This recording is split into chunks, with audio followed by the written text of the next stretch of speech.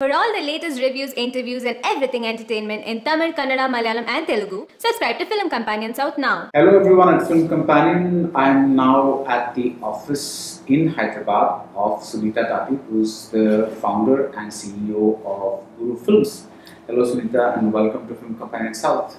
And welcome to our office, Guru family. Thank you. You know, every time I set up for an interview, I kind of do a little rummaging thing where I go through people's things so I get a little idea of what they're about. And I found this very interesting. Richard Dawkins, Outgrowing God, which is right here. Do you want to just...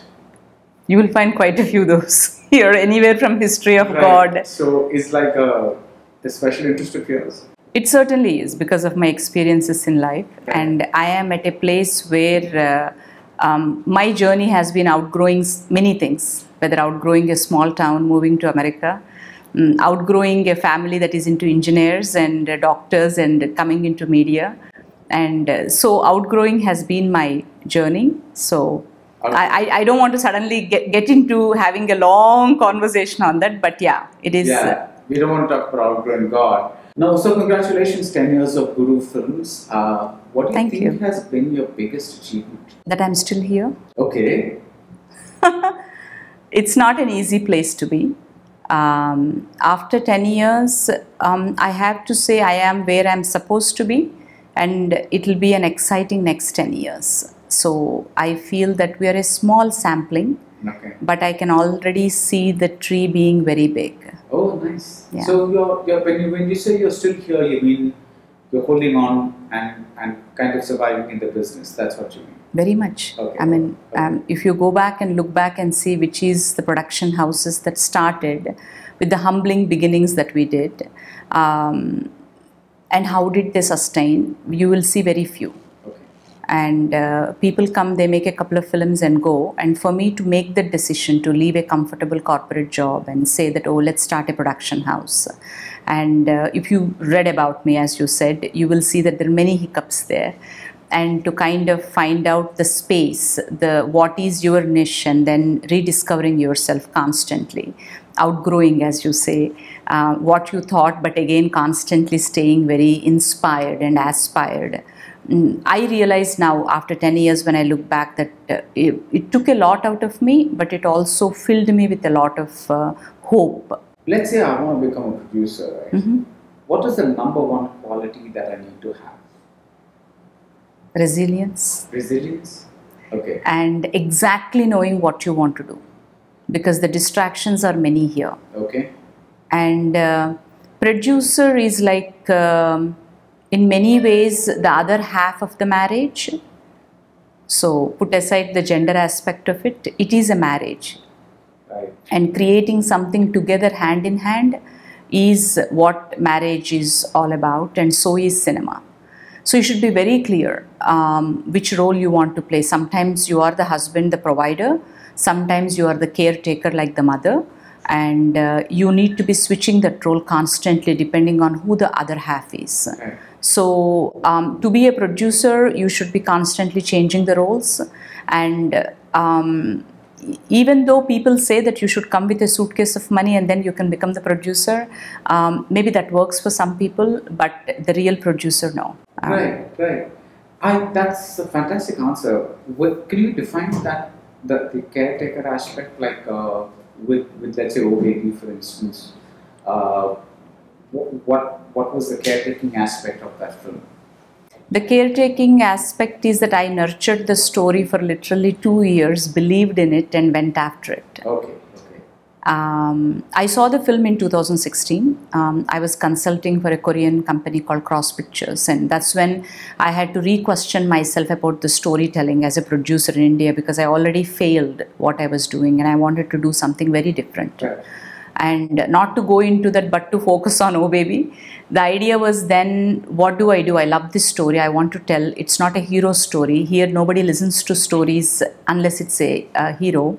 And then I get on the flight that day, and guess who's sitting in the 2 seats ahead of me? It happens to be Sam. Wow. And something just clicked in me, and I just walked up to her and I said that I have something for you. Would you like to look at it? And she said, just send me a trailer. So there are a couple of films at that time I'm assessing, and then I sent her this, and she said, I love the trailer. I don't think I can work in 2017, but let's relook at it in 2018. Which means for 1 year you're sitting on a film and then you come to know what's happening in her personal life. You kind of wait patiently. I have to tell you, I didn't go to anybody else. Okay. It was always Sam for me from day one. And I just believed in that, and you have to nurture it. You have to wait for it. So many people will come at you and say, why don't you take it to Kirti Suresh? She's such a popular star now. Why don't you take it to Sai Pallavi? Why don't you? Then you are like, no, this is what I believe Something in. instinctive tells you. Tells you that's who, is going to play that. So 2018 comes, and I take the film to Suresh, and then you are again kind of nurturing it. And Suresh haven't done in the recent times a very strong female centric. He's like, are you sure? And Suresh is like, oh, do you have any film that we can do with Venki or with Rana or Che? So the conversation changes, correct? Again, it gets diluted to what somebody else want to do to what I want to do. Again, then you are holding on to your thought. You are saying that, no, this is my instinct. It's telling me this is how it should be. That is a very defining moment in my life. Right. And that's when I had to be both the matriarchal and patriarchal about what I believe in, and say, this is the arrow I'm going to go at. And when Sam saw the film, she believed in it. Right. And then Nandini happened, and then Suresh believed in us as a team. And then you just become the provider, and you trust that person you are marrying to, who happens to be Nandini, and she's a very dear friend, and she believed in it, and you just ride it and go at it, and that's... Right. So when we're talking instinct, right, the earlier films that you produced, those were also, you got into them with an instinct that they would work. How does instinct work in this producer business? Because, in this case, it gave you your first big hit, Oh Baby. But the same instinct was at work in the earlier films also. What do you think? Were you able to reassess? Oh, totally. And then say, okay, I had this instinct that this would work, but this is why it didn't work. Were you able to do that? Totally. Okay. I think if you don't do that, you won't arrive at a film like Oh Baby. Please remember, instinct always doesn't translate to success, especially box office success. Right. Instinct sometimes is good, sometimes depending on your state of mind, your instinct works. Right. If you take my first film, I was just coming out of Shore in the City with Raj and DK, which I have executive produced, and I believed in a certain kind of cinema. I believed in a very strong storytelling. Yeah. And for me, Bangaru Kodipetta was that. Even till today, a lot of people come up to me and say that film is ahead of its times, which I think is something what I did with my earlier, projects I did. They were ahead of their time. It's just that sometimes instinct meets the timeline of life very correctly, and that intersection is success. Okay. Yeah. You worked as an assistant on films like Hyderabad Blues and Malleshwari. Does producer need to have direction skills? Boy, that's a tough one for me. Okay. Producer historically is known to be somebody who puts the money.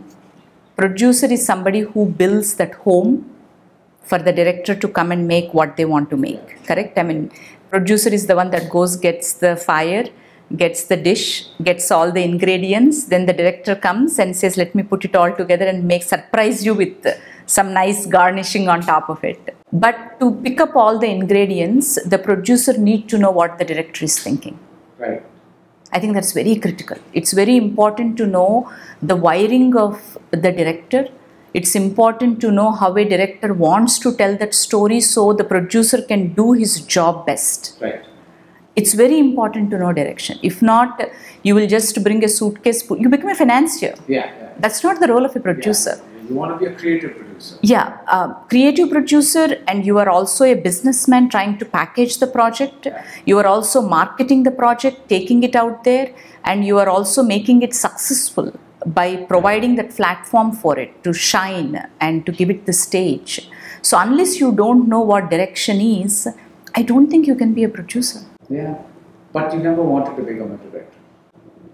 I wanted to be I came to India to be a director. When I graduated from film school, because both Shekhar and Nagesh strongly recommended I go to film school after Hyderabad Blues and Dollar Dreams. And I went back to film school, finished film school, and I said I want to direct, and I came to India to direct with a script. Even till today I have it. I hope to make it someday. I would love to direct. I am, by nature, I'm a very visual person. I mean, I'm a little dyslexic from childhood, so I used to look at a photograph, the textbook, and go and write the exam. So for me, visual comes first. Even when somebody tells me, I visualize it, and I am very keen to bring my visual to the screen. Very clear what I want to make and direct as a director. So just waiting for Guru to become the tree, so I can just take the shade under the tree as a director. Now, what made you say, I want to start my own production house? Because there are different ways of becoming a producer. This is probably the toughest way to say, I'm going to start my own production house. See, I wish somebody told me it was tough when I started. For me, it was why not? See, when I came back from the US and started to observe people of my generation, like whether it is Shekhar or whether it is Rajan DK, whether it is Nagesh, there are people with very unique voices. There are a group of us that came back in the 2000 era, and we were wanting to bring our voice out. Right.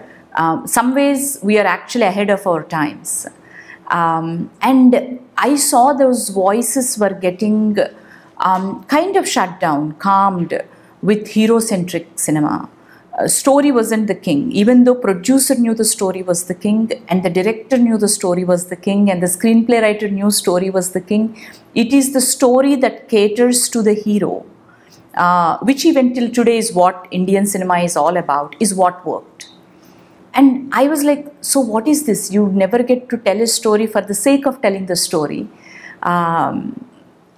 That I felt very, sorry to say, but a very survival-based storytelling. Yeah.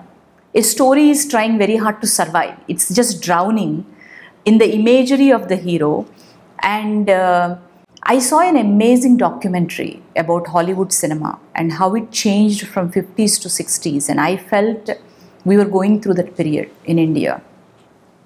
The documentary talks about the journey of Clint Eastwood, the journey of James Stewart, or great names, how they started this great frontiers breaking down, and how they were like crossing the frontiers. And you were talking about that kind of cinema, correct? I mean, you're expanding the boundaries. And 50s is when the Second World War ended, and cinema was taking its shine, where the economic element of the cinema started to come out. And suddenly, Clint Eastwood need to look at, am I really going to make the cowboy cinema forever? Am I going to make, the Jimmy Stewart had to rethink, am I going to make, and It's a Wonderful Life came. Yeah. And it changed cinema.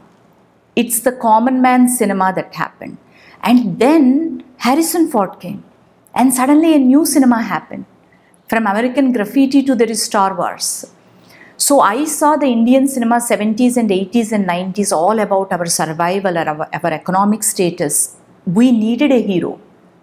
We needed a hero to tell us, to entertain us on a hard day. Even Amitabh Bachchan quotes it many times, that he said, I want a blood, like sweating, people that just churn their, sweat and came to theaters. I wanted them to look up at the screen and say, that's my hero. But that is changing. We are at a society where economic stand is changing. All of us are heroes now. All of us don't worry, America is someplace else. Every family has a member that went to America. Every family member know what Disney is. Every family member know that they can watch star movies. So I thought that cinema is going to change in India. Story is going to be the king. And heroes are going to look for stories. So story is not going to be manipulated, polluted to fit the hero. So I wanted to be that plug. I wanted to set the stepping stone, and as a matter of fact, the first 10 years went into that. Finding those stories, right, surviving, and becoming that little sampling that people will look at and say, oh, these people make good stories.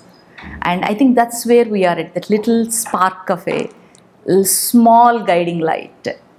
That's one of the reasons I said that we need to come in and look at differently. We need to create a platform that stands for stories, that stands for good stories. So a director can come and direct, and a dialogue writer is not going to direct. A screenplay writer is going to take time and say that it's going to take me 2 years to write a story. So do you like it? Yeah, go, right? Please say that again, because I just need more people to hear this. Because, I think we've built this horrible culture of asking screenwriters to, the actors' dates are available, in March, so let's quickly put something together. I mean, I went through that as assistant director. I used to, kind of get hot scenes in hot dosa like a breakfast.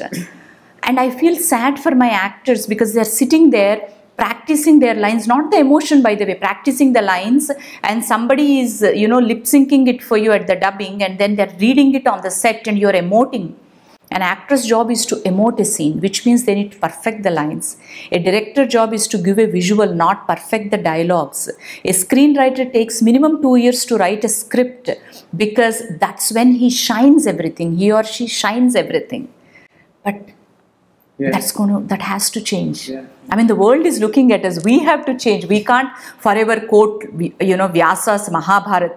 The man wrote Mahabharata across 5,000 years. And Valmiki kept on rewriting Ramayana till it became what it became. We can't keep on, quoting those forever. Any of the finest films you take in India, and you ask a screenwriter how long it took you to write, they will say minimum 2 years. Minimum 5 years, minimum 7 years. Why do you think a book makes a better screenplay? Because it's a written beginning, act 1, act 2 and act 3. So, you need to give value to writers. You need to give them time to imagine, dream. Now, Sahasam, Swasiga Sahipo and its Tamil remake were two films that marked a bit of a jump for you in terms of profile. Because till then you were making relatively, I don't like to use the word small films, but a little, suddenly you went into big director, Gautam Menon, big star, what did that jump, how did that jump come about? One is, I admired Gautam work always. He's a great technician, and there is always that producer in me wanting to work with a great technician. And wanted to see that craft, how it kind of comes out. And when Gautam said the line, it is a very inspiring line. He talked about fear. He talked about what brings, when you cross that line of fear, what a new version of us comes out. And that's very exciting for me, because I went through such moments in my life and I identified with that. So traveling with Gautam was what was the most top line element for it. What does it feel like as a producer to work with a director of that class and that technique and that craftsmanship. Right. And he brought everything else to the table. He brought a Rahman to the table, and in the Tamil he brought a Simbu to the table, and there is always Che very close to my heart, and everything just fell into place. Okay. When a movie that you expect to do a certain number doesn't do that certain number, how do you handle that? Like when you reassess that particular film, what do you think happened? Lots of rain happened. Okay. Wow. Okay. And Chennai floods happened, and also the timelines, I think. What you realize as a producer is, like any other product, when you come out of the joy of making, passion, all of it, the craft, and come out and say, I want to make the film, there is a certain price to it, and you should always make it in that price. And everything else on top of that becomes premium, and you don't have to worry about anything else. So every film needs to be at a certain budget. And that journey taught me that I was not well equipped to put those boundaries.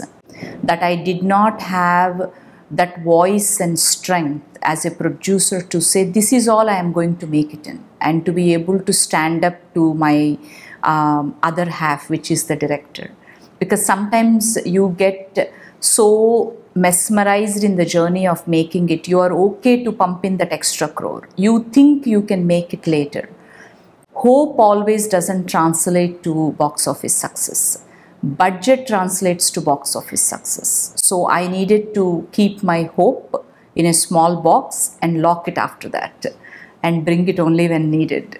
Obviously, you know, when OBB did well, that was a very happy moment for you. But how do you handle hits and flops? I don't see them differently. Personally, for me, it can be different for others. Flop is a very box office phenomenon. Yeah.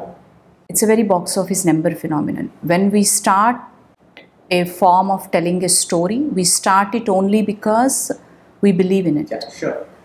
A hit or flop, same effort goes into it. So it is a piece of work on a canvas. So I think first we all should believe in that. Then you wear the cap of a businessman and say that, oh, let me look back and say what is the flop aspect of it. Is it about 20% of the film? Could I have recovered? Could I have done my numbers differently?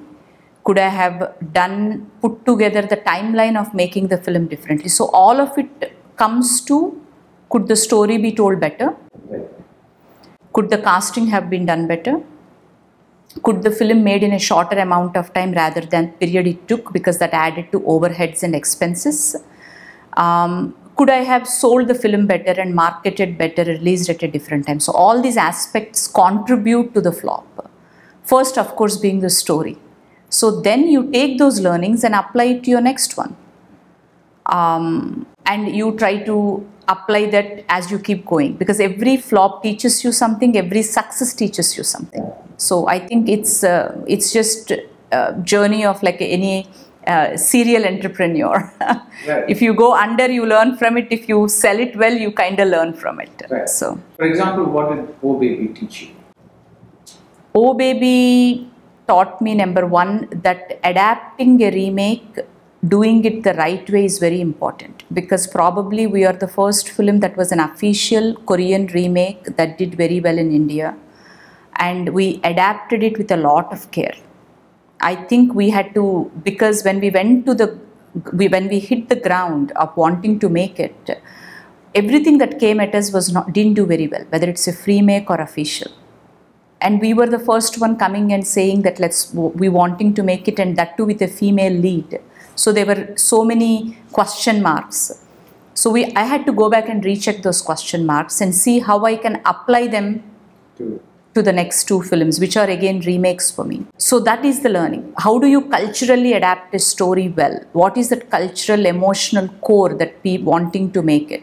And not lose my original theme, like what is the new story I'm telling to the table? Bringing it to India, bringing it to the regional space. That was very, very critical for me. What am I defining very different in every story that I'm saying? I think that became very important. I learned the value of budget by working with Suresh sir, because he's been my mentor, and he's a very tough businessman. He's the only producer that has the highest number of hit ratio in India. It's not easy to learn those skills where you think, haha, yes, I can spend this extra. You come to the table and he'll say, why? What makes you think you can recover? What makes you think that you can be very careful by getting that bottom line right? So as I started to question myself in the upcoming projects, those answers became very natural, wiring for me, that let's look at it from this point of view. Let's look at how can we sell this film point of view. So all those matter. All of those elements come into the learnings as you go forward. Right. So how do these learnings help in the present Telugu film scenario? Do you run into trouble in terms of a director, let's saying, no, this producer, she asked too many questions. Let's go to somebody who's just going to get the money and be happy with it. Oh, yeah. That happens all the time? All the time. Okay. All the time. Okay. I mean, think of it. Nobody likes to be questioned. Right. I mean, that's the beauty of the creative field, right? The video you are playing in your head is the best video. Yeah. You think that they are not getting it. And that makes it even more difficult for them, that I ask them all the creative questions, all the proper story-related plot, and I am not buying into just because the dialogue just reads better. I ask the entire plot point. So yeah, you face those hiccups. So this is turning a little bit personal, but you you literally embody strength. You've beaten cancer twice, and you're going on in this industry. Is there ever a side of you that said, you know, life has dealt me these blows, so to speak. Let me just relax for a bit, because what you're doing is I wouldn't say stressful thing, but it's a strenuous thing. Because you know, you every day you kind of read scripts and have arguments, and you know, it's like goes on and on and on. How do you balance the personal and the professional? See, one is it is a personal industry. There is nothing professional about this. When you are passionate about telling a story, it's personal. A lot of people ask me that, oh, I want to be professional in this. There's no professional in this. Everything is personal here. It's a very subjective field. You are in a head-on collision every day in facing conflict. It's a constant fear or flight. So cancer is something you live with. I mean, I'm a cancer survivor twice in my life, and I didn't expect the second one. Neither I expected the first one. So it is a very stressful field. It is a space where also you have to work with a lot of willpower. Yeah. Cancer taught me that. Cancer showed to me that I had courage and I had to recognize it. Cinema constantly brings fear to me, but I face it with courage. So that facing every day teaches me that I'm fighting cancer every day. So it doesn't make a stressful situation, even though it kind of hits you. I take a moment to kind of gather myself and say that now let me choose. Do I choose fear or do I choose courage? And I realize that as a nature, I'm always a courage choosing person. So cancer taught me courage. Cancer taught me that I had that courage in me. So fear is a constant. It's not going to go anywhere. It's going to be always there. So I have to light myself and say today is the day where I'll be courageous. So. Tell me one Telugu film you saw recently and said, oh my God, I wish I made that. I really liked Brochevarar. I think he's a phenomenal maker, someone I will be watching out. In my own little masala way, I liked Attarintiku Daredi. Yes. There is a huge quotient in me that just waits to come out on the commercial side, and I loved it. I would love to make a film like that. And I really liked recent Anand Devarkonda film, was it Middle Class Melodies? Yeah. I really liked the way it kind of shaped. It had a beautiful voice. Yeah. I liked Pelli Choopulu very much. Tarun is someone I'll be really watching out for. He's got a wonderful, very sensitive, well-crafted craftsmanship. You know, I find very few writers turned directors that close the story threads, and he tends to do that. I mean, it's just a beautiful thing to kind of look at. In the recent times, I have to say these are the people I'm really admiring quite a bit. When you're saying I'll be closing watching them, why don't you just pick up the phone and call them and say, do you have anything that we can make together? Already happening. Oh, it's already happening. So I didn't want to say that. So because I was like closely watching them makes me sound like, oh, okay, this person's film is released and I'm going to watch it, but then I'm just going to come back to my office, you know. But I'm like, well, okay. So you have. No, I am. The conversations are on. It's just that we need to find something to work together. And right now I have my plate honestly filled with quite a few remakes, because that's going to carve a lot of, immediate need that is in the story vacuum that I like to do. Right. And some of these directors don't like to make a remake. They like to bring their original voice, and I'm waiting for and they take their time to write, by the way. Right. So you should give them the 2-year time or 3-year time. So we'll end by asking about what is the next 10 years for Guru Films look like? Because you finished 10 years, you're going on to the next 10 years.